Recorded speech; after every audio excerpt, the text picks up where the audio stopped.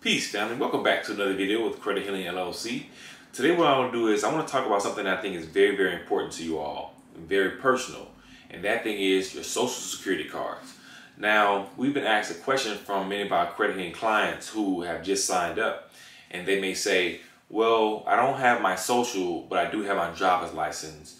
I don't have it, I lost it, or someone have even said that their wallet was stolen, or that the social was stolen.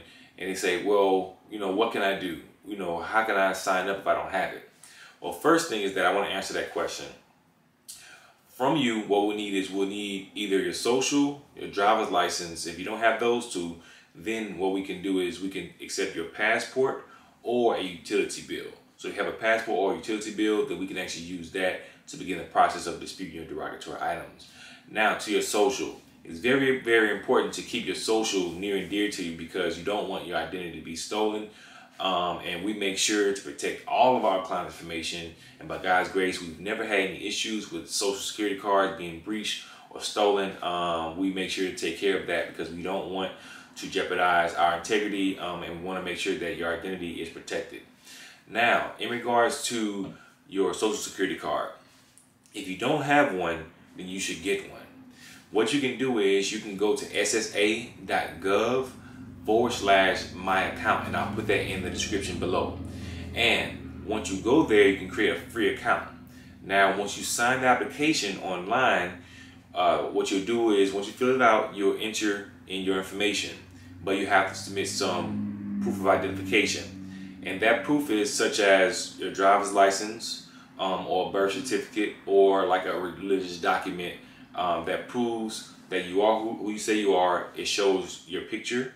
It also shows your birth date, as well as you're gonna need to be able to provide your social security number as well to be able to get into your account and create an account. Now you may ask, well, how long does it take for for this to be sent to me? It takes on average around 7 to 10 days after that. So after you fill out your application, it takes around 7 to 10 days to receive your social, and then you're not going to have anything to worry about once you receive it.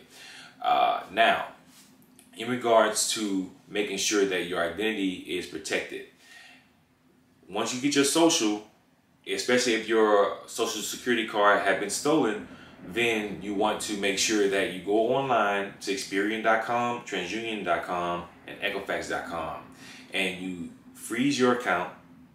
And we talked about that in a previous video. And you also put a fraud alert on your account, because the last thing you want is for whoever has stolen your social to be able to apply for credit cards in your name. You don't want that to happen. So you want to make sure to put a fraud alert on your account, which basically sends out an alert to all of the creditors to let them know that, hey, I have, my identity has been breached, and I have not, I want to make sure that my identity is protected and that no one applies for credit in my name. So make sure to do those two things. You can go to Experian. If you could type in Google, you go to Experian Freeze. You also type in Equifax Freeze as well as TransUnion Freeze, and you'll be able to freeze all of your accounts by following those. All right. So I want to make sure that everyone is protected during this time period, because during the pandemic, that's when a lot of things such as identity theft occur. But we make sure that we protect our clients' information with an encrypted database, so that no one can actually breach our database unless they have a lot of coding, which is going to be very, very highly unlikely that they won't even be able to do that. So I'll say it to say that I want you all to know that you can still get your social security card even though you don't have it. You can get it quickly. But make sure that if you don't have it, go to the website, apply today, and go ahead and get that so you can have it not just for now, but for future dates. All right, fam. So if you have any other questions, feel free to reach out to us at credithealing@gmail.com, or you can go to www.credithealing.org to get started. Peace.